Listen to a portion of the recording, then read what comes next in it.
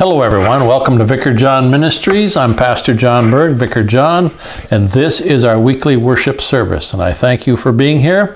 I hope you all had a very Merry Christmas and you've had a Happy New Year so far, as we are just in the beginning of things. For announcements today, you can find us on Facebook and YouTube under Vicarjohn, and our website is vicarjohn.com. And we've been having a little trouble with the website lately, but it's there, it'll be there. Trust me. So on that. My sermons may be a little bit more pointed towards a church for the next little while. I am filling in for my friend and colleague, Pastor Steve, who passed away just before Christmas, and I'm going to be there a couple times a month, and therefore sermons may change up just a little bit as we have another directed audience there. So anyway, it shouldn't really matter too much because I kind of have the same message all the time. Anyway, also you can pause at any time during the worship service and play some music from YouTube or wherever, and some suggestions for this week as we are still in the Christmas season. So here's any Christmas hymn that you'd like, or song, or praise song. Some suggestions: Angels from the Realms of Glory, What Child Is This?, We Three Kings, and of course a favorite, Go Tell It on the Mountain. Always good songs, and just pause at any time during the worship service and play one of these, or two, or all of them. So anyway, also during our prayer time in a moment, I'll ask you to stop, push the pause button as you go into a time of prayer, which is so very, very important that we do this. And I can't stress enough how important this is. Anyway, the title of this week's sermon is, I took it from an old song way back in the 60s. It's called "It's Good News Week." So anyway, let us bring in the hour of worship.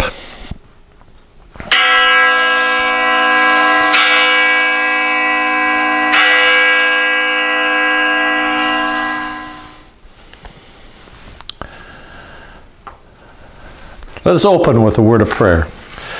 Oh, gracious Lord, we thank you so much for everything you do, and we praise you, Lord, to the highest. And today we ask that you put the Holy Spirit upon us as we come to worship you and only you. And if there's any bad spirits among us, no matter where we are, Lord, just cast them out and help us to focus on you. We love you and we thank you. In Jesus' name we pray. Amen. Our proverb this week, we're back to Proverbs again, comes from Proverbs 20, verses 17. And it says, "Food gained by fraud tastes sweet to a man, but he ends up with a mouthful of gravel." Think about that one a little bit. Our call to worship today comes from Psalm 72, various verses there.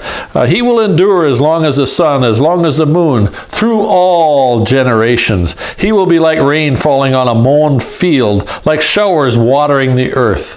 In his days the righteous will flourish. Prosperity will abound till the moon is no more. Praise be to his glorious name forever. May the whole earth be filled with his glory. Amen and amen." Praise the Lord. Wonderful words. Now we come to our time of prayer, as I mentioned just a moment ago, and also I want you to think about the God moments that have happened to you in the past week, whatever they might be. We were out and visited the new church that we're serving. We went out there and preached. What a wonderful, wonderful day that was, even though in the sadness that surrounds everything. We had a snowstorm this week. Lots of things been happening for God moments for us. What are yours? Please remember them. Now let's go into our time of prayer. Pray with me.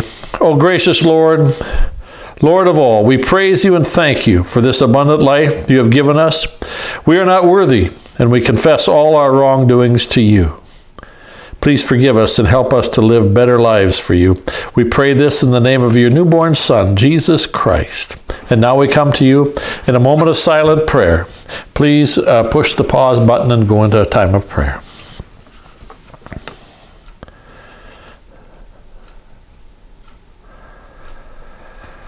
Oh, gracious Lord, we thank you and praise you once again, Lord. And as we look about the world, we see all the bad things happening. It seems that the news can't really do anything but talk about bad things. And maybe that's because the king of evil is in charge of things, and that's the way it is. But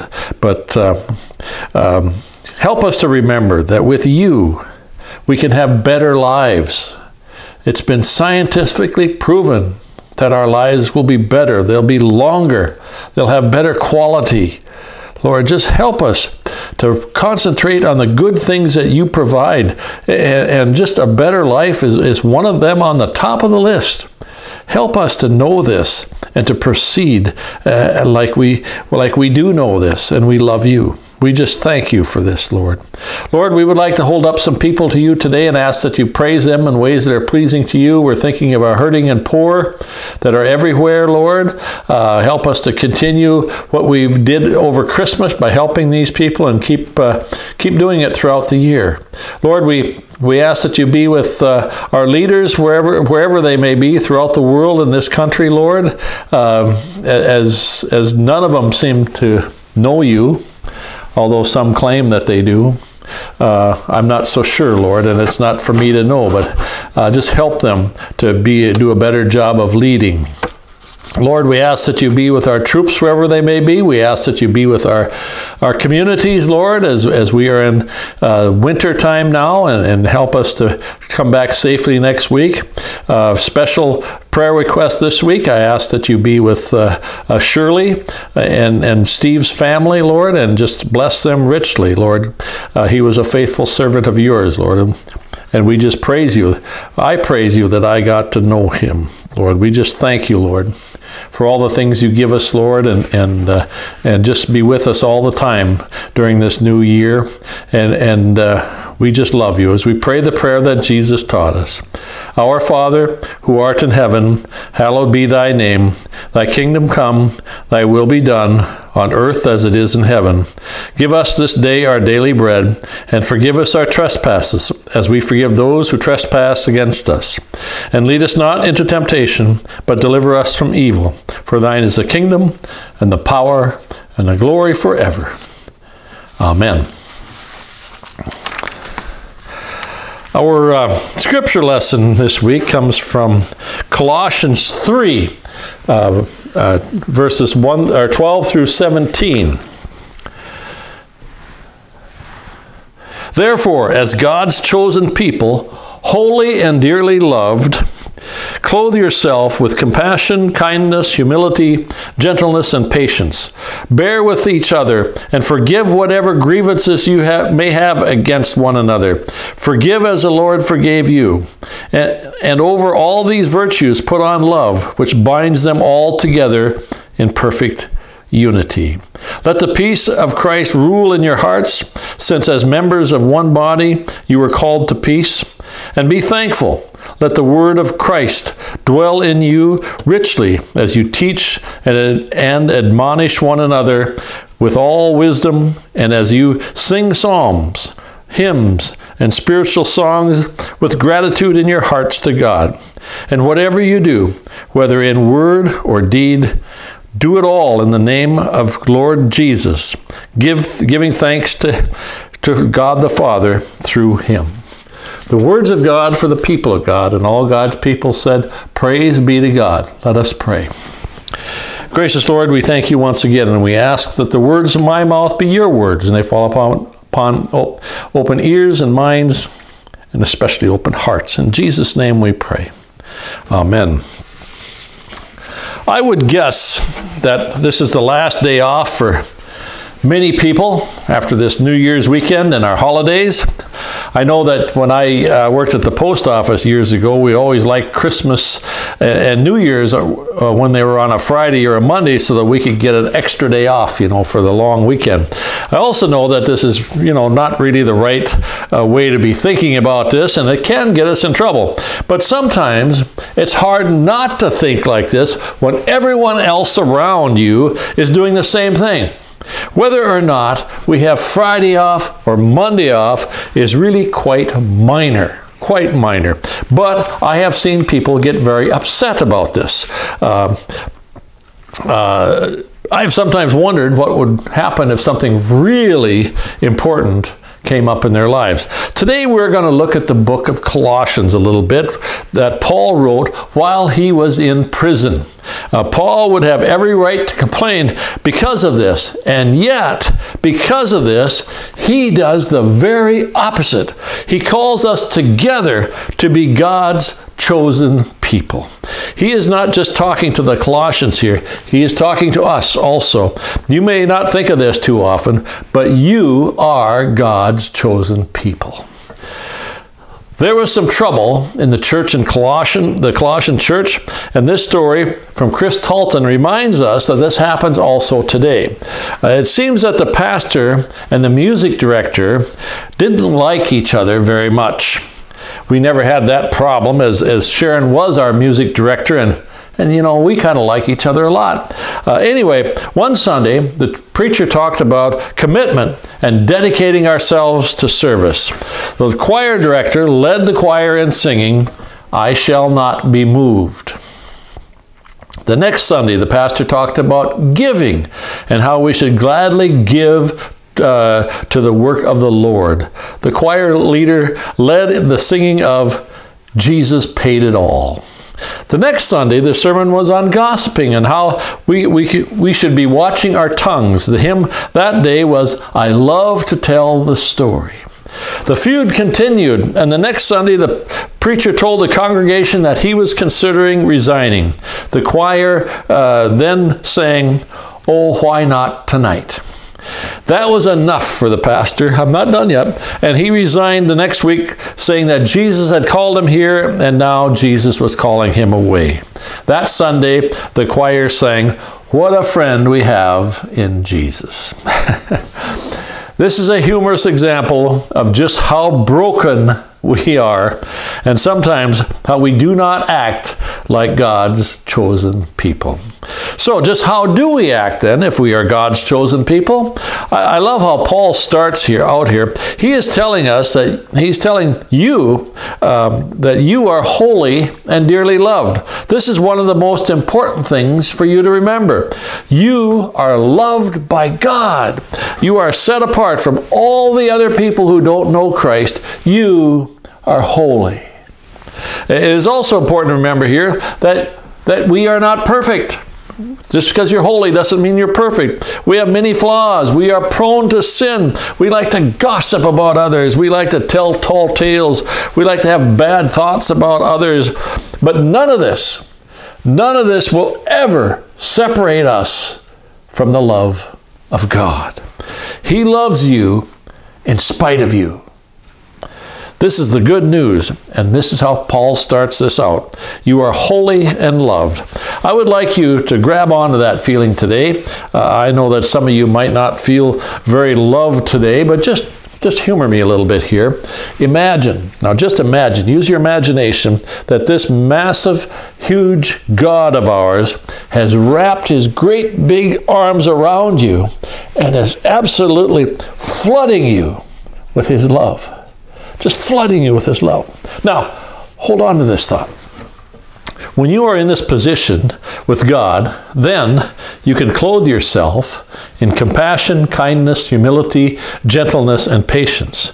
When God is all wrapped up in your life like this, then all these things that come from him can flow out of you. I have mentioned before that you feel better when you are helping others. We talked about that last week.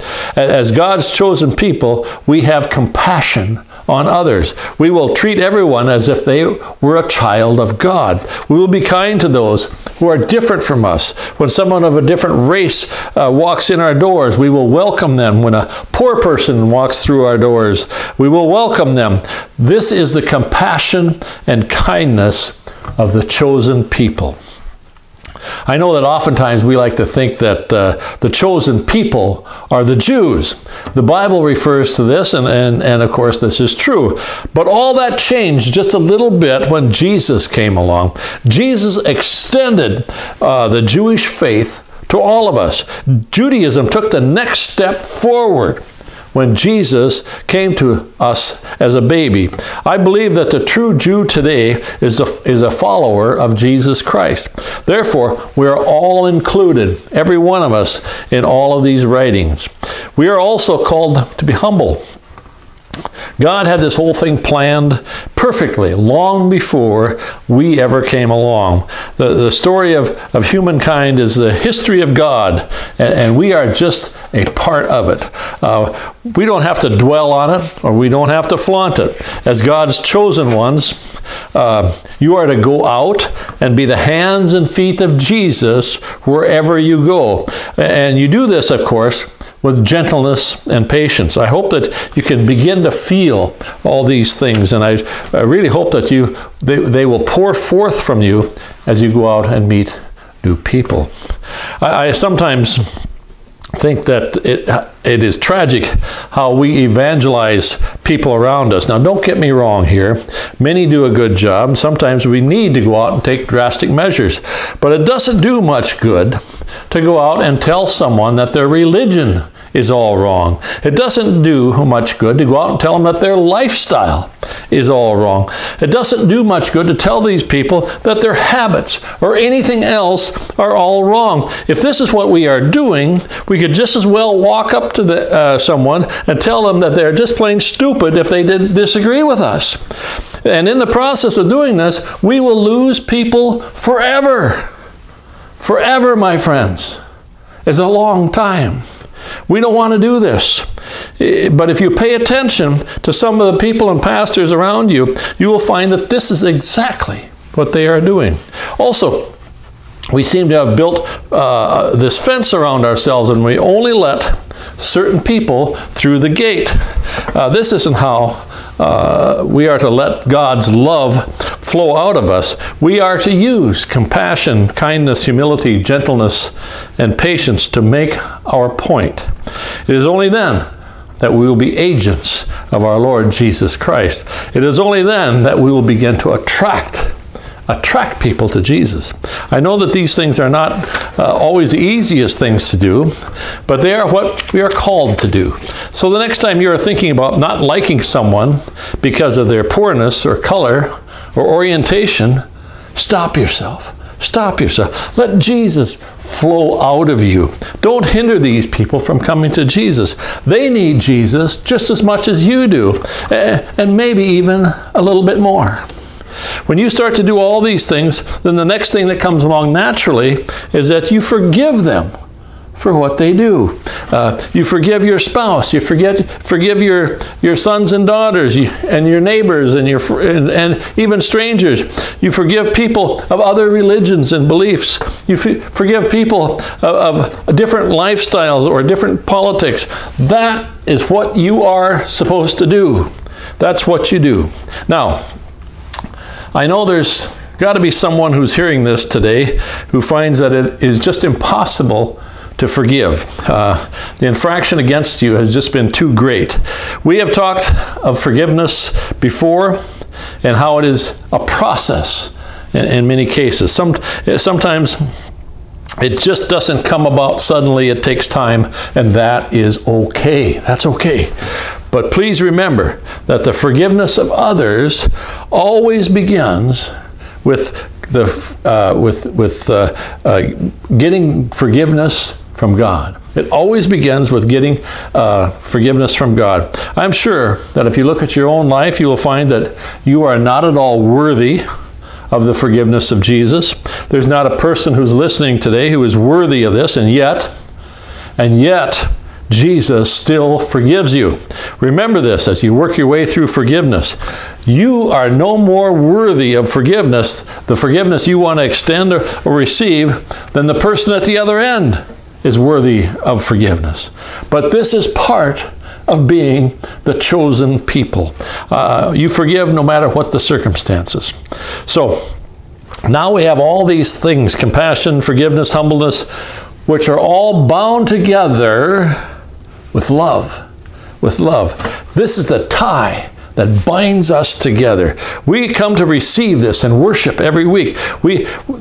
This is so much more. This is what so much of the world is looking for in all the wrong places. If we allow it to happen, love will conquer all in our lives. And that's a good thing.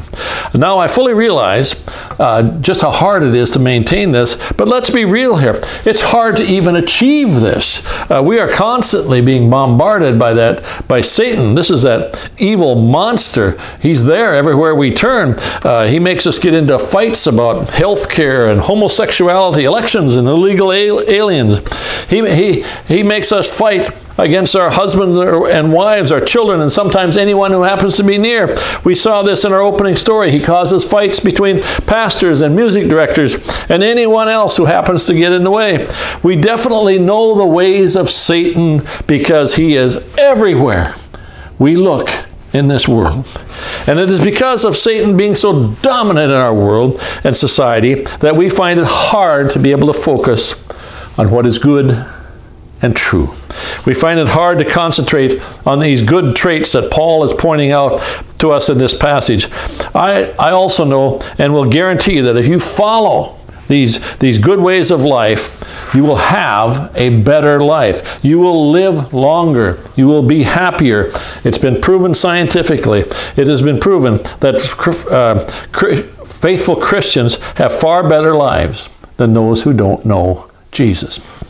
So, with all this in mind, all this good stuff happening to you, then let the peace of Jesus rule your heart. Now, are you still holding on to the thought of those loving arms of God wrapped around you? Okay, remember that? They're just wrapped around you. If you are, then you have to be close to feeling all these things that we've been talking about, which in turn will bring you peace. Hopefully you can begin to feel this as you let go and let God take over. Let Him take over as this Christmas season is winding down. Just let yourself fall into the arms of our loving God who loves you beyond all our comprehension. Then Paul goes on to tell us to be thankful. Here's another area that we've let slip a little bit. We often think that we don't have to give thanks to people when they help us out. We live in a society that really doesn't do thank you notes very much anymore. I've heard of a business in the area that received funds from a church in the area for several years, and they never even acknowledged that they received anything, let alone say thank you for it. But if you really think about it, this is just Satan at work again.